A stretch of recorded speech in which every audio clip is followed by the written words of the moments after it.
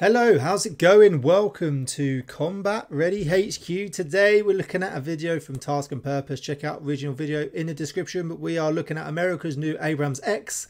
Tank needs to chill out. It's roughly around a year old, so it's a new tank that they're modifying there. It is a very, very good tank, and it's definitely up there with the Challenger and the Leopard 2.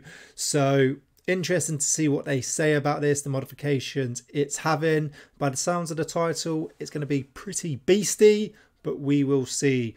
Remember to like, subscribe please guys, it really helps push the channel. We're doing really well, the community is building. Go and follow us on Instagram, check us out on our website, join the free Discord, become a channel member if you want to. I really appreciate it.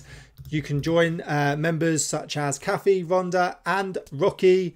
So please check that all out in the description. We're going to get into the video right now and I hope you enjoy it. Let's go.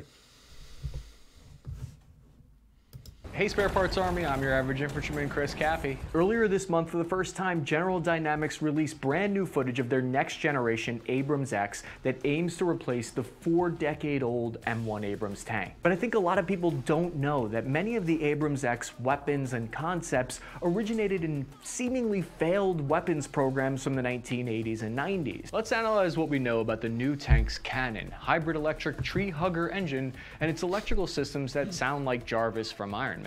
Have you ever felt certain you were meant to be fancy royalty? Established Titles offers title packs that give you at least 1 square foot of dedicated land on a private estate in Edelston, Scotland, and an official certificate with a crest making you a certified lord or lady. Your certificate features a unique plot number with which you can see the exact location of your land. This is a perfect gift for your friend, wife, girlfriend, boyfriend, or family. Established Titles is a fun new way to preserve the natural woodlands of Scotland. They plant a tree with every order and work with global charities like One Tree Planted and Trees for the Future to support global reforestation efforts. They're a project based on historic Scottish customs where landowners are referred to as lairds or lords and ladies in English. So you can officially change your name to lord or lady. You can put lord on your credit card or dating profile. Or there are couple packs that come with adjoining plots of land. The first 200 people purchasing a title pack using my link will be within walking distance next to my plot. Established Titles is running an early Black Friday sale. Plus, if you use code Task and Purpose, you get an additional 10% off. Go to establishedtitles.com/taskandpurpose to get your gifts now and help support the channel. Head over, with everything we've recently learned off about modern tanks' vulnerabilities on the battlefield, is this new one really all that different? Much of the Abrams X technology is based on an infamous US Army acquisition program that has its roots in 1999 called the Future Combat Systems. FCS was the Army's most technologically complicated and expensive modernization effort since World War II, with a projected life cycle cost of $200 billion. It promised to field new, lightweight, low-recoil tank cannons and 20-ton unmanned robotic vehicles that were all linked together on the same wireless network. Or as the Department of Defense would say, the system of systems will link the power of sensors, command and control, and even unmanned systems to the soldiers and leaders we are growing today. It's the system of systems. It's the alpha and omega. It's the be-all, end-all of defense programs. In 2009, after blowing through $18 billion, the Future Combat Systems program was finally canceled. No new vehicles, no new systems were successfully acquired. However, and sometimes they wonder where the budget goes. Spend 18 billion and get nothing for it. We're now seeing many of the seemingly failed ideas from the scrapped Future Combat Systems program are actually getting resurrected. For instance, the General Dynamics Abrams X prototype footage reveals that it's using the XM360 lightweight 120mm cannon with a ported muzzle brake that was originally designed for the FCS program in 2005. It only weighs 4,100 pounds, nearly half the weight of the old 6,800 pound M256 cannon. Bennett Labs developed the cannon at their location in Waterlevitt Arsenal in upstate New York. See, I don't just mispronounce foreign towns. Bennett Labs is the US Army's primary design, development, engineering, and production facility for large caliber armament systems since 1887, when the arsenal was founded. The National Defense Industrial Association published a document detailing the unique aspects of the XM360 cannon. The XM360's muzzle brake reduces recoil by relieving some of the built-up pressures and has a blast deflector to minimize overpressure felt near the cannon. The weapon's sensor electronically integrates with the tank's diagnostic system, giving crew a live readout of its health. Glad I got out of the Army before they started trying to put electronic microchips inside me to monitor my health. That's just another thing that could break while you're out though. Another thing you got to try and fix. Abrams X uses an unmanned turret that automatically loads the ammunition itself with a carousel system. The advantage here is that it lowers the system's weight by a lot because the turret can be smaller and requires less heavy armor protection since there are no crew located inside of it. So you might be wondering right now, if the Abrams X has an autoloader, does that mean that these tanks will detonate their ammo like the Soviet-era T-72? And the answer appears to be no. The Abrams X looks like it might have some blowout panels on the back of the turret that send any ammo detonation up and away from the crew. According to General Dynamics, there's a massive difference here. The rounds still always stay behind a blast door on the Abrams X. Wait a second, before we continue, is it just me or does that new paint job look exactly like the color from Ed 209 from RoboCop? So it says obviously, yeah, you're going to build most of the armor around where the crew is. But obviously to save them and protect them. But would it not sort of make sense? You know, you want it all heavily armored, because all it's going to do now, me, if I was the enemy and I would know that the turret is not as armored as the rest of the vehicle, you're just going to aim for the turret, destroy their gun. You're still more than likely possibly going to injure them inside as well, and you're going to take out a tank. So you just, you know, that's just my thinking behind that. It's obviously a weak point, isn't it?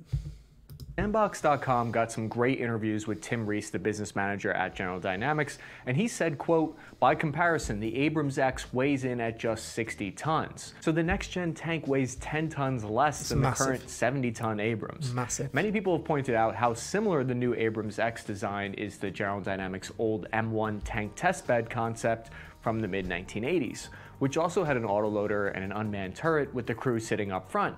However, the TTB was canceled because the Soviet Union fell apart and there appeared to be no threat from Russia anymore.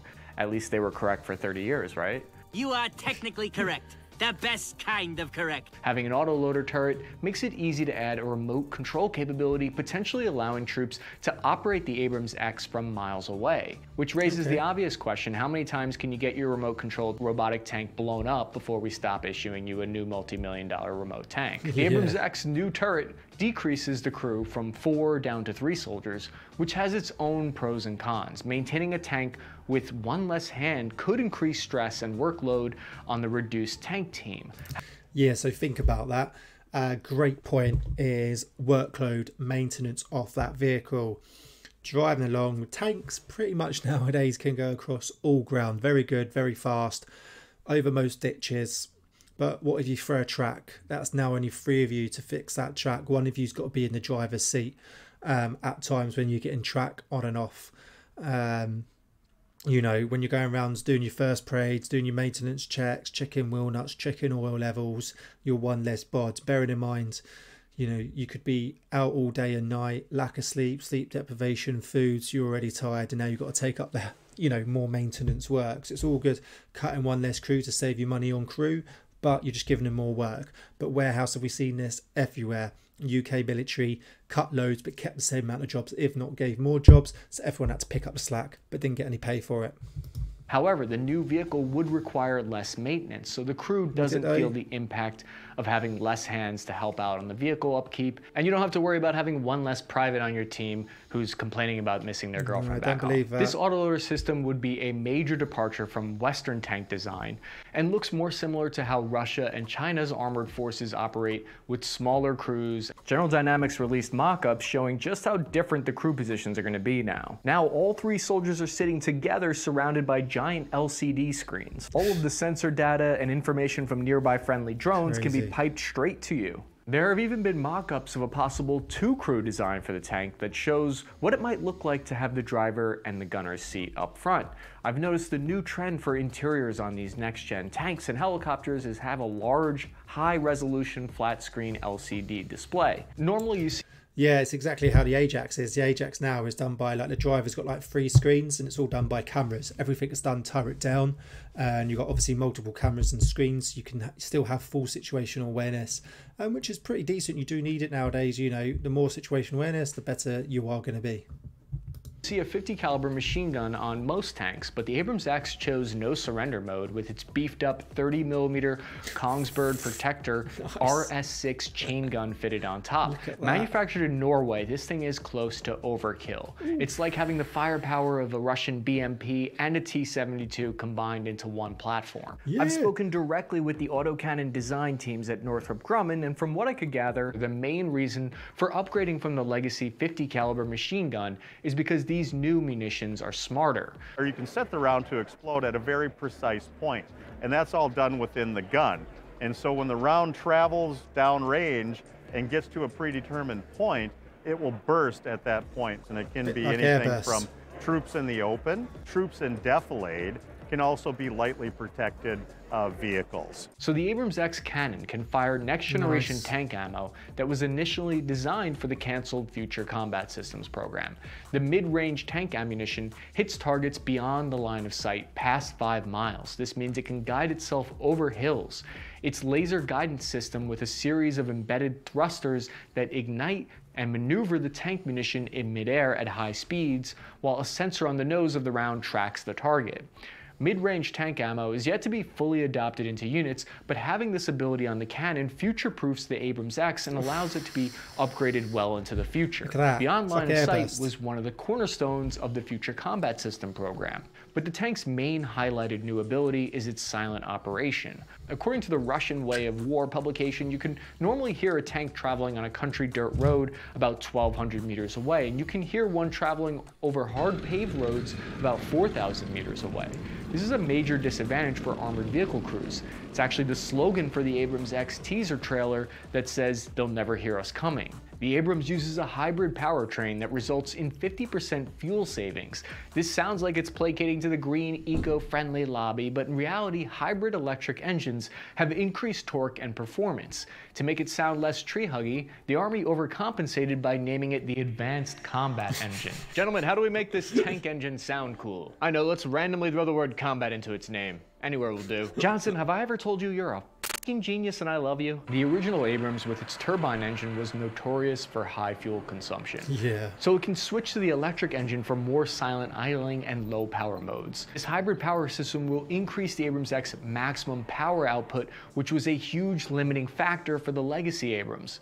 The old one was reaching its limit on power consumption. When you start to throw on active protection systems that shoot down missiles in midair, or new anti-drone energy weapon technology that can scan for and fire high energy beams, these things eat up tons of power and require these new engines. If the engine is completely turned off, then the vehicle is still in accessory mode. Having that large electric battery means that you could potentially have several hours of time where you can use the electronic systems like the 30mm remote controlled weapon station or the gunner's advanced next-gen thermal targeting systems without having to turn on the loud, power-hungry diesel engines. So all this is very, very good. So we'll just quickly go over some of that. Very similar to the new Ajax vehicle in the UK military. They've got smart ammunition. They've got big LED sort of screens now when it comes to drivers and commanders. They've got full situational awareness with like HD cameras. They've also reduced the noise on the Ajax, so it doesn't sound like your standard typical armoured vehicle coming down the road, which is what it looks like this. Obviously, like he said, big negative, big weakness of armoured units. It's just the noise. And the Ajax is meant to be quieter, and it looks like the Abrams X is quieter. So that's absolutely brilliant. It, you know, increases your ability to hopefully get closer to targets without being heard before you are seen, which is massive. Smart ammunition is great. Like I said, the airburst is brilliant. So if you've got troops in open, you know, and they're engaging you, you've got an armoured target with troops in open, you can fire obviously the main armament into the armoured, and then you can fire the 30mm at troops in open or soft skin vehicles. Engine and fuel's just obviously a massive one. So like they said, if you've got the electric side, so when you're sitting there, we used to do it when we was in OPs. So when we was in our scimitar and you're sat in an OP in a woodblock, you're using obviously all your computer systems, your night sights constantly. You've got constantly every now and then start the engine up to keep the battery going so the battery doesn't die. With this, you're going to be able to do that for longer without having to start up, without giving off once again the noise. Now I wonder, where did hybrid engine research originally begin? You guessed it, Future Combat Systems. The Abrams X third generation FLIR device can see 2.5 times further than the legacy systems. It's like making a leap from a standard tube television to a high definition 8K TV, is how Raytheon describes it. I spoke with the experts at General Dynamics Land Systems about the Catalyst electronic architecture software system to get an idea of how this is exactly going to change the Abrams X and how it will change fighting doctrine. Architecture, that's really what's new this year, is the vehicle electronic architecture and the hardware that make it run from the inside. It's the electronic boxes, the power control, the sensors, and all the data sharing implements, and the software code to make that all work. And then on top of that, we can put apps for the lethal fire control system, or for a UAV, or for manned-unmanned teaming with another vehicle, and it runs on that base architecture. Gives crew members the ability to see through armor where they look, thanks to cameras mounted on the exterior, giving tank crews the same ability that F-35 helmets have for their pilots. It then populates a GPS map with all of the information automatically. This is the dream of the failed and laughed at future combat system coming close to reality here. It's just that the technology is only now coming into maturity. It's apparently taking about 10 years longer than the Army originally planned for. What do you think of the General Dynamics Abrams X prototype? Do you like the direction it's heading in? Is there anything you'd change about it? Do you agree with my assessment that the future combat systems program might not have been wasted of an investment after all? Thank you for watching Spare Parts Army, and if you like this episode, I think you'll really dig this one. Yeah, I think it's literally where everything is going now. They are trying to bring in new bits of kit and equipment, but the majority of it is now is just modifying the software, bringing in new technology, new systems to keep it updated, and it's a really exciting time. Like I said, I've done a few negative videos recently on the Army, but it's an exciting time to be in the military with sort of software issues, GPSs, sort of little small tablets, the way the mapping's going to work, communications, where it's all going to be connected through Wi-Fi. I think it's going to be sent quicker, you know, the computers and the screens attached to these sort of armoured vehicles, and the way weapons will be able to lock onto targets within seconds, and counterfire and counteract is absolutely brilliant. And I think this is, hopefully they can get all of that working. This is going to be an absolute brilliant take, and as long as it's used correctly, it'd be amazing, and it'd be one of the best tanks out there for sure. Let us know what your thoughts are as well, and I'll see you soon.